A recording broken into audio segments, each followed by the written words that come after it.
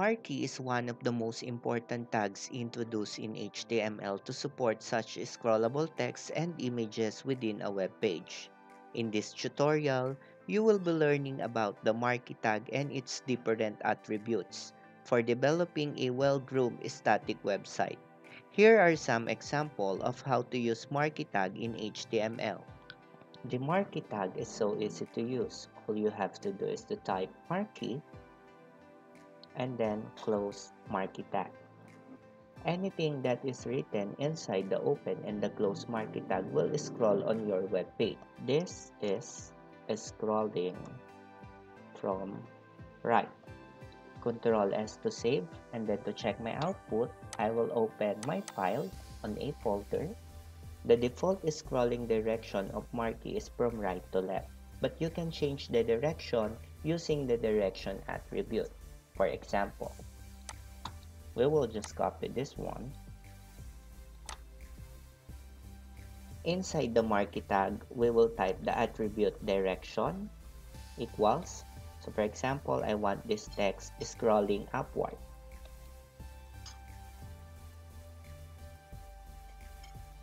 Then another example, direction down, downward.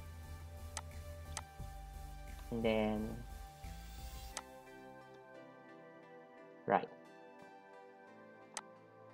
scrolling from left. So I will press Ctrl S to save and then reload my output. Okay, some texts are scrolling from the right, left, upward, and downward. You can also change the height and the width of the scrolling area of your Marquee tag. So for example, I want this upward and downward occupy a bigger space so that I can see the text.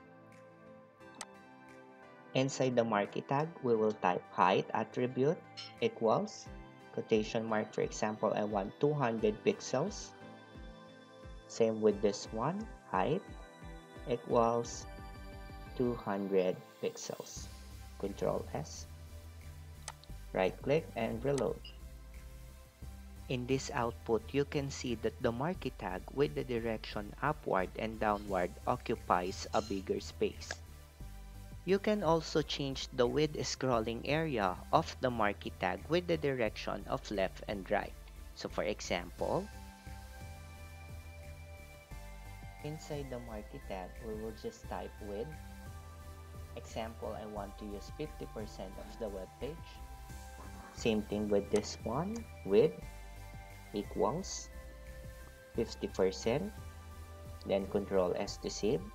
Right click and reload to check my output. You can see that the text scrolling from right starts at the center of the area because we're using 50%, and then the text scrolling from left will dissolve at the center of the area because we are also using 50%. Marquee speed can be changed using the scroll amount attribute. If you are using scroll amount 1, then it sets the Marquee to scroll very slow. And as you increase the scroll amount, the scrolling speed will also increase. So for example, I will delete the part of the code to replace with the new one. Inside the Marquee tag, we will type a scroll amount. Example, I want to use 1. Then I will type very slow. I'll just copy it. For example, we will use 10.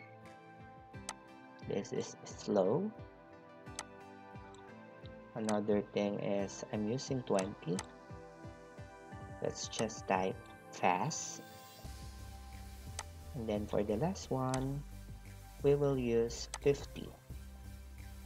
Very fast. Control S to save. Right click and reload my output. In this output, you can see that the texts are scrolling with a different amount of speed. That's all for today. Goodbye, keep safe, and God bless you everyone.